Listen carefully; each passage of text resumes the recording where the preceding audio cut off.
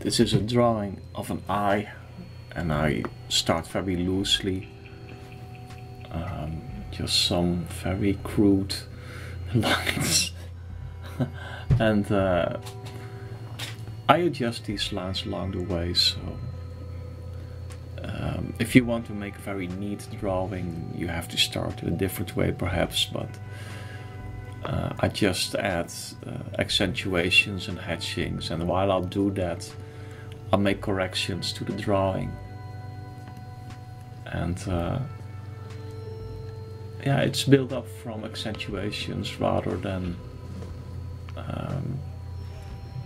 very carefully adding hatchings and so on. It's just there's some sort of continuous flow of accentuations here.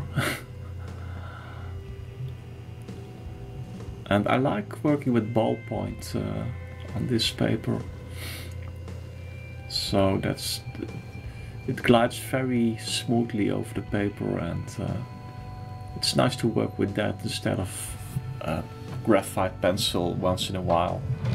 Usually I make drawings on this channel with graphite pencil, but sometimes this is also fun to do.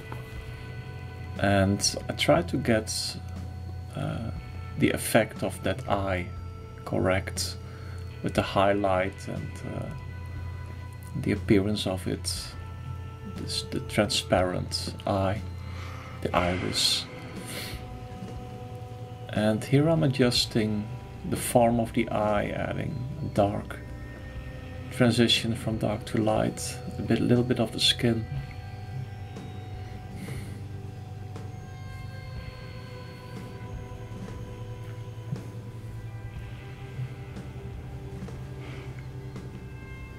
And here I'm making this line a little better, accentuating the line, the tear duct, and here also.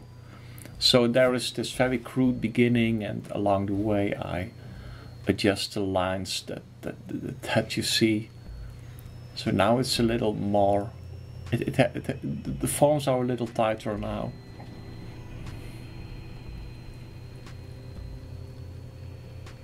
Adjusting the pupil a bit and the iris. I have to leave out that highlight. I have to be careful not to make it too dark there. Maybe I did make it too dark there. Not sure.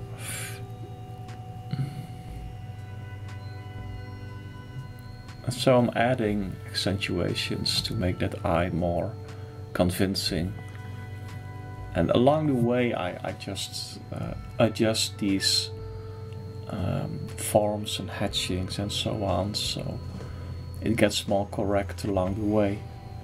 You can start by a very correct line drawing and fill it in, and this is more organic or something in another way.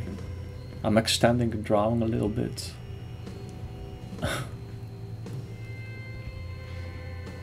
It gives it more context, the eye.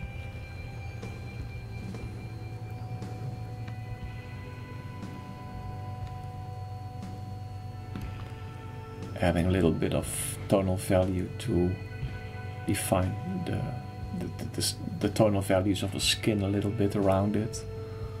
If you don't do that, the eye is so isolated on the paper that it's not really, it doesn't seem natural.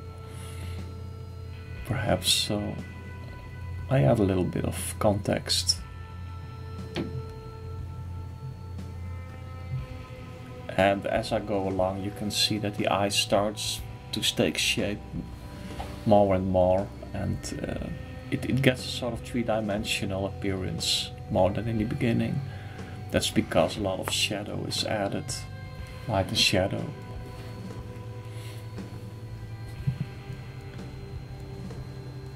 And at a certain moment you can start adding subtle changes. So you start very crude, and at a certain moment one tries to add very subtle modifications in tonal value. And sometimes you want to keep well, I like that addition to the iris. Sometimes you like to keep going as you started with the kind of energy, and sometimes you want to end the drawing more subtle than you started it. So that's just what your approach is and how the drawing develops and what's the kind of effect that you want it to have. Sometimes you just want to have that energy, but I want to have a certain subtlety as well in a drawing like this, but it all, at least in this drawing, so that's a choice that you make.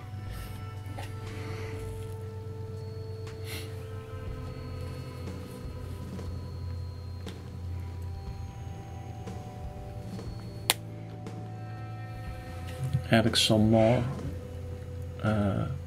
yeah, slightly delineations, but not much.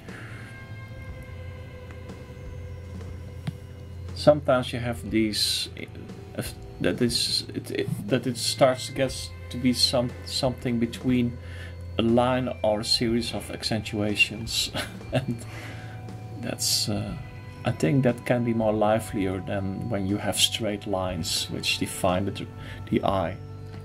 You have this combination of accentuations and a more linear approach that merge into what you are doing. The eyelashes,